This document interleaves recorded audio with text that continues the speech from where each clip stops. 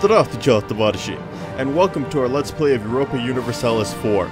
And I'm very excited to start this Let's Play, but also a little bit nervous. And I'll tell you why I'm nervous. Because while Paradox has an impeccable track record, or is it impeccable or impeccable? I think it's impeccable. Anyway, an impeccable track record when it comes to grand strategy games. Sometimes, getting out of the gate, they're not the best. Crusader Kings 2 was a notable exception. I think Crusader Kings 2 was great from the start, and it's only gotten greater. But something like Hearts of Iron 3 was terrible at the start, but it apparently has become, it's gotten good. But I just could never get over like the first instance when I played that game, and I've just never been a fan of Hearts of Iron 3. And maybe that's because I came into Hearts of Iron 2 when it was just, you know, at its peak of polish. It'd been out for several years, had several expansion packs, it was great. And over that time, Paradox really manages to polish their games to a sheen.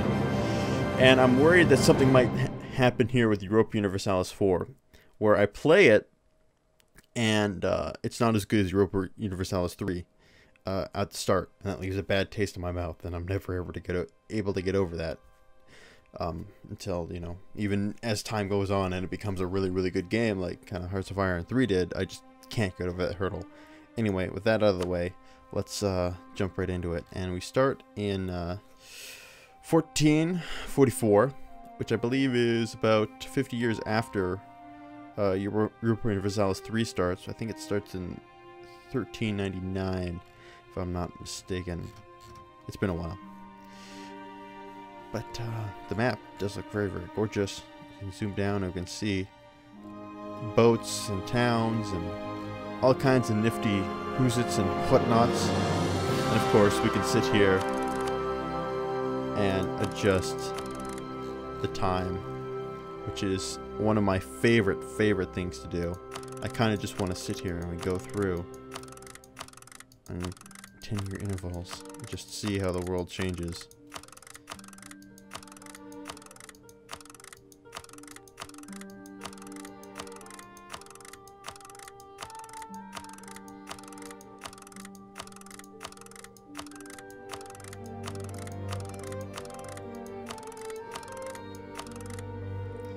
And that's the end date. Quebec Wasteland, which is 1820. Let's see what the world looks like in 1820.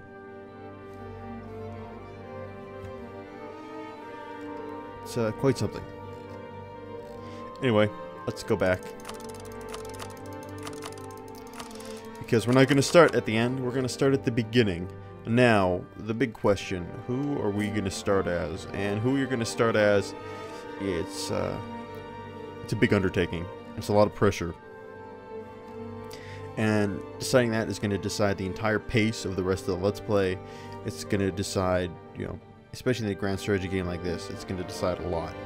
So, I posted up on my Facebook before we started doing this Let's Play, and I mentioned that I was going to start doing a Crusader Kings 2, not Crusader Kings 2, Europa Universalis IV Let's Play, and got some ideas of where we can start. And people gave me lots of great input, like I should start as the Knights of Malta, which is actually not independent, it's owned by Aragorn. Some people said I should play as the Tirumuds, but I think the suggestion that struck a chord with me the most was to go back to when I played as the Ottoman Empire in one of my Empire Total War Let's Plays, and to relive the glory of the Ottoman Empire. And that's the way I'm leaning right now. I kind of would have preferred to play as maybe a more European nation, but you know what? To hell with it. We're playing as the Ottoman Empire, so let's just dive right in. Alright, so I'll come in here and say that I have had zero experience with the Europa Universalis IV. I've had plenty of experience with Europa Universalis 3, But I have no idea what new elements they've added into Europa Universalis IV. So we're all going to learn together and see what we have here. So we have country is at war with Albania. The Ottoman Albanian War. Where revolts possible in some of our nations. I have a free advisor slot, so let's put in our advisors for government. There you go.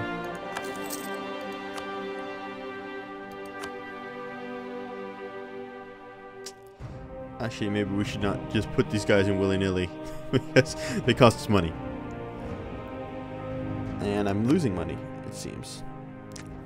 So let's hold off on filling those advisor slots. Truce will expire with several different nations. National decisions are available. Achieve religious unity.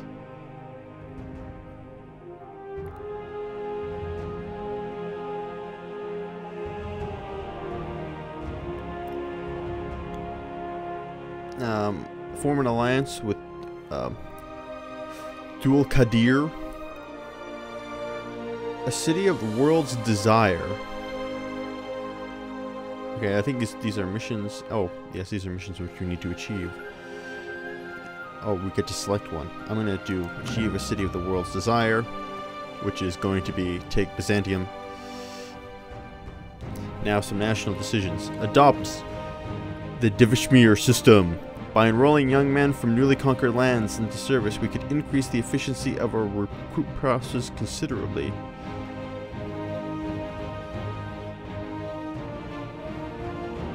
Okay. We could also denouncement of sect practices, which condemn any forms of sect practices and declare all practitioners heretics. And that seems to... that'll help us.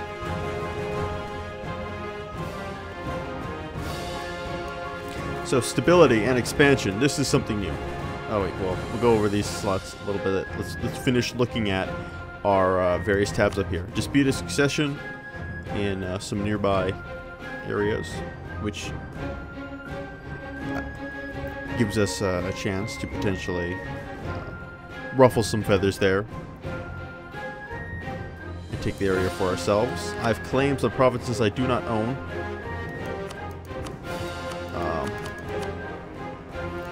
And I can hire a free military leader.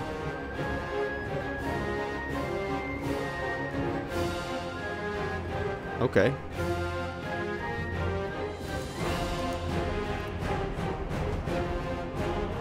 It says I can hire a free one though. There we go. Okay. So up top we have money, manpower, stability, prestige, and legitimacy. And I'm going to assume that prestige is similar. God, it's been so long since I played Europa Universalis 3. But I'm pretty sure, I can't remember if prestige was an aspect of that game, or if it's been an aspect in like all the other games, such as Crusader Kings 2. But basically, we can read the description here, because it could probably explain it better than I can. It affects many things, but primarily how likely other nations are to accept our proposals. How likely it is our royal marriages will result in personal unions. Legitimacy, this is how legitimate our monarch is. We're here, we have merchants available, colonists. These are aspects from Europa Universalis 3, which are our various agents which can help us do various tasks that we can employ to our will. So, let's open up the main task we have here. Production interface. Ooh, what's this? Oh, this is where we can build our various units. But let's start here. Government. Despotic monarchy, which decreases national revolt risk. And unjustified demands, -10. Our primary culture is Turkish. And secondary culture is Greek. We have some various modifiers here. Jinza, which is a national tax. Something that I'm not even going to try and pronounce. Shihiluk Ula Islam, which increase our missionary strength, denouncement of sect pacts. And we can see our various power, our administrative power, diplomatic power, military power. These, I think, are new aspects to Europa Universalis IV. And I assume we're all going to find out together what it is that they do. I'm assuming they govern probably administrative things such as taxes, our diplomatic prowess, and military might.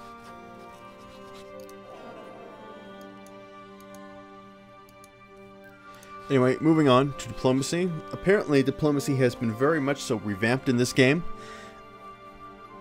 Man, I really wish like I'd done a little bit more research on this game before we started, but sometimes it's all good. It's good for us all to learn together, and we can obviously declare war. Alliance auctions. That's interesting. We can form coalitions against, influence their actions, relations actions. Oh, okay. Oh, I see. It's got a drop-down menu. Yes, we can form an alliance, influence, enforce peace, proclaim guarantee, relations, approve relations, send a warning, send an insult, dynastic actions, offer vassalization, royal marriage, convert, economic, issue embargo, send gift, loan, actions, ask for military access, and all that good stuff. Economic sliders. So here we get all our economic information. We see how much money we're making. We see how much money we're losing. We're losing a lot to advisors, which is I'm gonna kick you. Okay, we cannot fire him until later. Until a month later. Anyway, let's go back. So that's why we're losing money.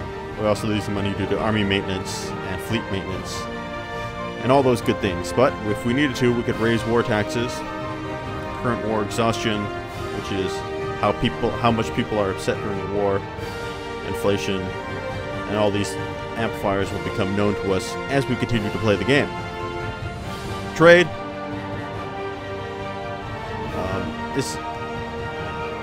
Apparently trade has also been much so revamped, so you can definitely take a little while to figure out how exactly trade works. Our trade efficiency can never be higher than 200. It's modified by technology. Trade efficiency is how efficient your nation is at trading. It first impacts the power of your merchants can wield in a trade node by acting as a direct increase in percent. Secondly, it is the basis for how much income you can get out of your merchants. Trade range, this is how much, obviously, how wide our trading sphere is. This is how trade steering, this is how efficient your merchants are when they try and steer the flow of trade in their way. Trade income, mercantilism, and that's what we got for trade. Oh, we can westernize, woohoo. Well, not yet, but it's possible in the future. Anyway, we are currently trying to, looks like technology is based into 3 areas: administrative, diplomatic, and military. And then we can kind of, looks like as time goes on, those get researched and kind of on their own. I don't know how much direct influence we're going to have with our technology research. It seems like it might be just something that kind of happens on its own, but again, we will learn as time goes on. So also, I welcome any kind of information that anybody might want to give me about ideas for this game, because even though I played a shit ton of Europa Universalis 3, some of these concepts are going to be new to me. So we can, our various national ideas, this is also something that carries over. And these sort of like, you know, ideas amassed in the consciousness of our civilization influence it in certain ways.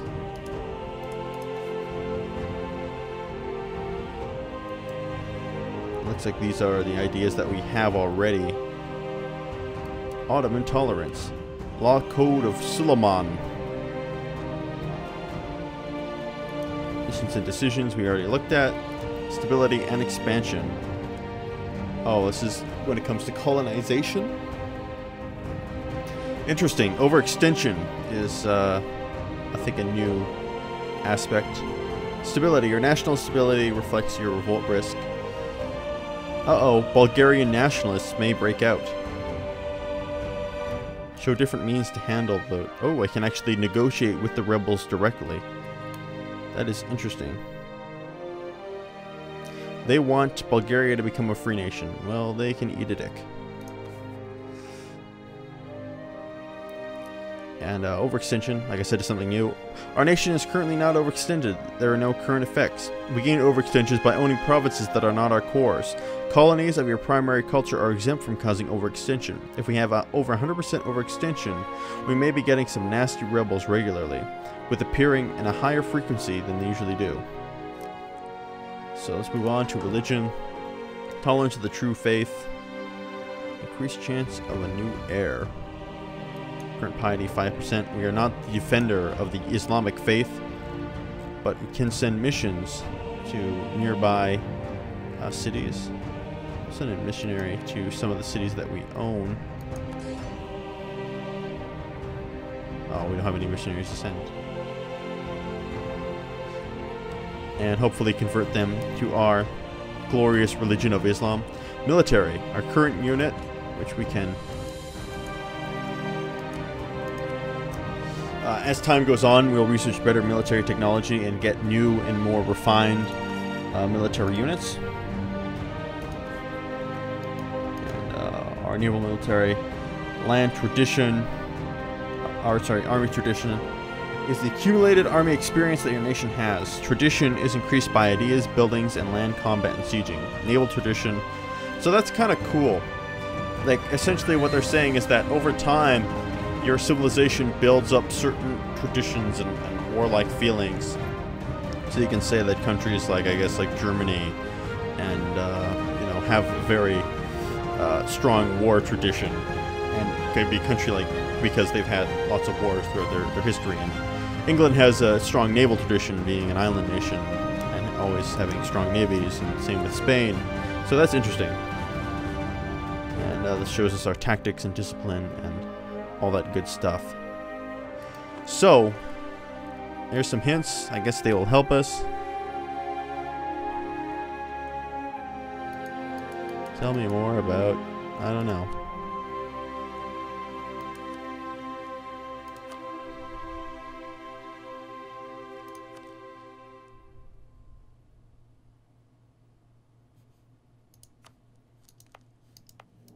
Okay. So those are our main modifiers, and here we get some information about our navies and armies and what status they're in.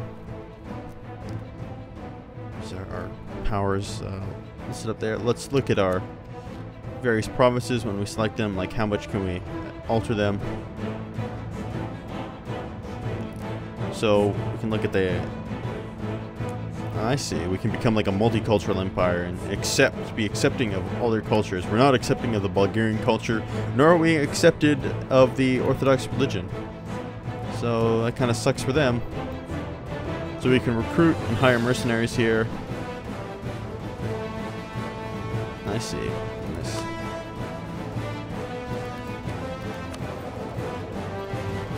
So there's a lot of information here. Some of it I am not entirely sure what it is. These are in regards to trade centers.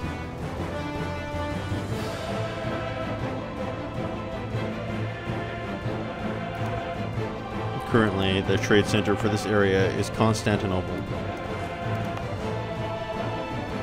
Ooh, the province history. Cool. And it shows us some... construct a manufactory. Oh, I see. Well, we don't have any kind of... we don't have the money to do anything like that. Alright. Holy Roman Empire. Oh, yeah, this is something that we don't have much influence in, but could potentially affect us down the road. Just hold on one second. Alright, anyway. So, go to political map mode. So let's kick the crap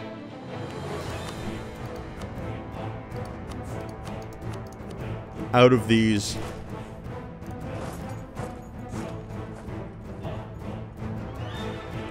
Athens has entered a military alliance with our enemies.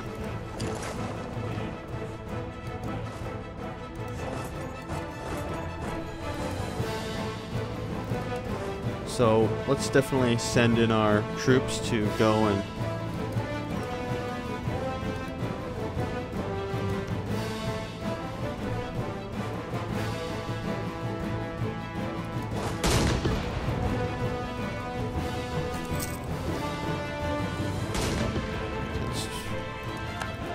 crap ton of nations.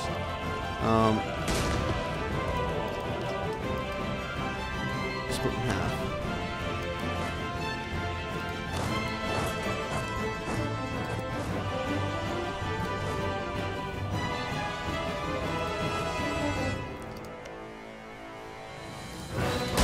So it tells us how the siege is going.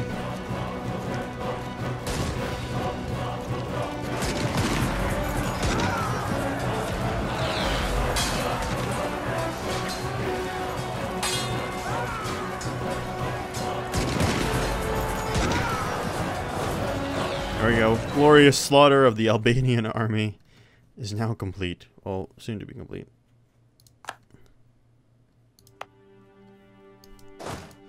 So when it comes to recruiting units,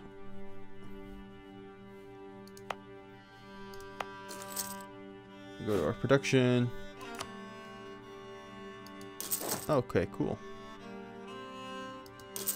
I see how that works. Nifty.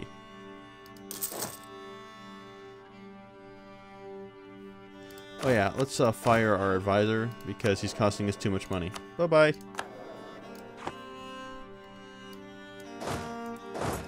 So that was a miscalculation, but you live, you learn. Alright, you go there, missionary, and you spread Sunniism to these guys. Don't let them tell you it can't be done, because it can.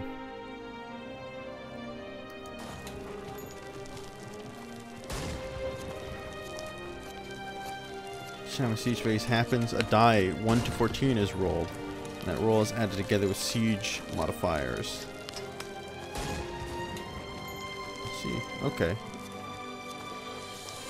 We probably shouldn't assault because we'll lose. Considering we don't have any cannons in this army.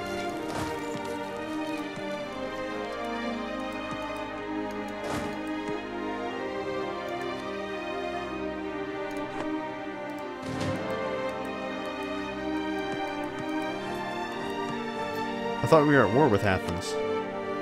Oh no, I guess not.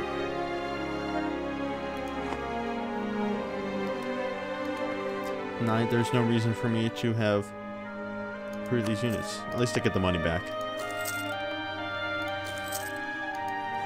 I'll send the Navy back as well.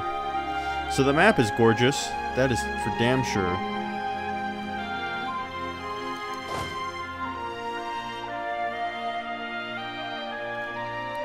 And the units are definitely much better looking, and I like how they kind of slide about, you know?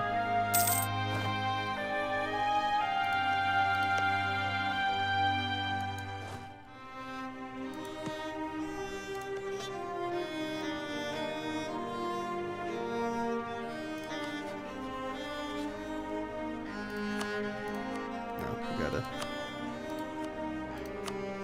Could I declare war on them if I wanted to?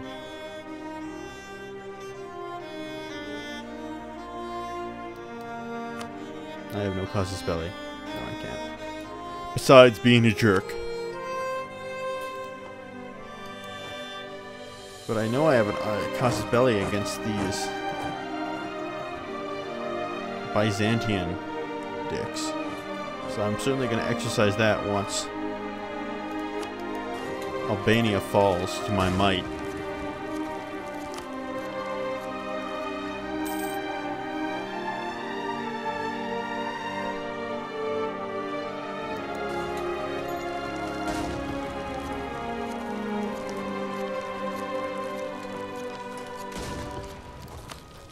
So now look at technology. There's not much I can do. I think I can...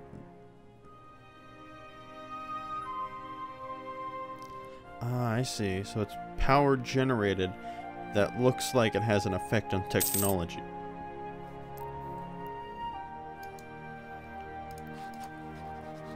So, I guess learning how to generate that power, said power, is going to be key to advancing our technological ambitions, if you will.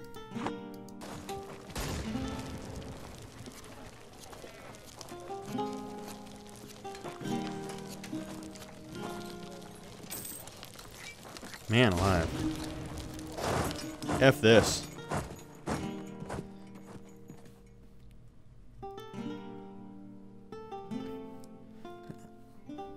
Have these Ottoman hordes for a reason. Let's use them.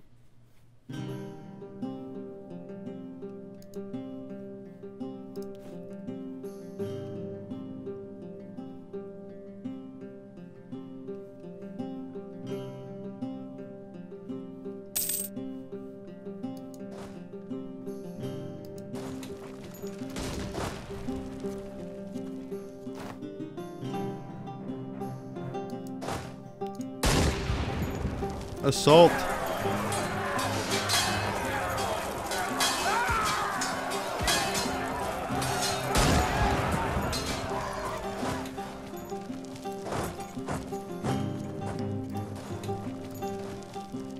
And move one of them out of the range so they don't.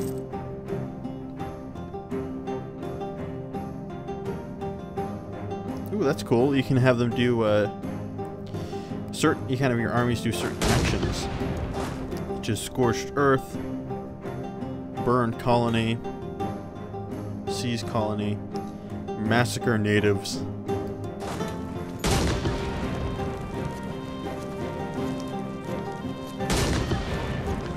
Man, they certainly regain their morale quite fast.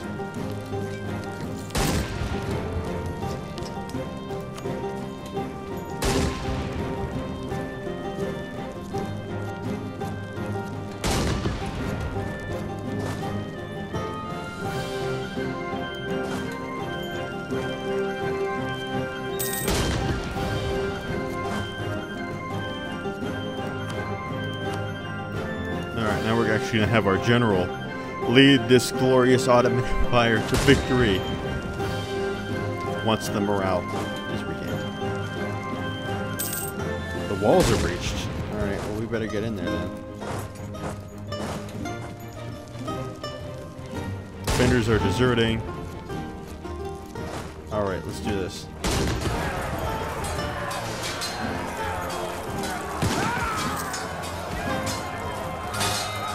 Alright. The siege of Albania is over. How do we boss? My Sultan, we have won. The siege of Albania lasted 375 days before the garrison finally succumbed to hunger and disease. The Ottomans now control the province. Well... Wait, what?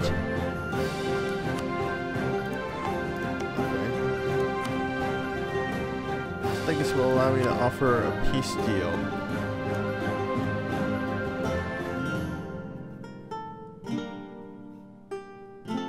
We demand full annexation. Send demand. I'm glad they've accepted my generous offer of annexation. The Ottoman Empire marches on.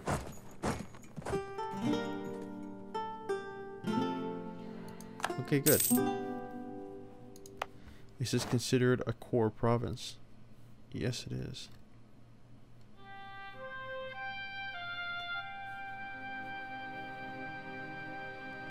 It's considered a core province by many.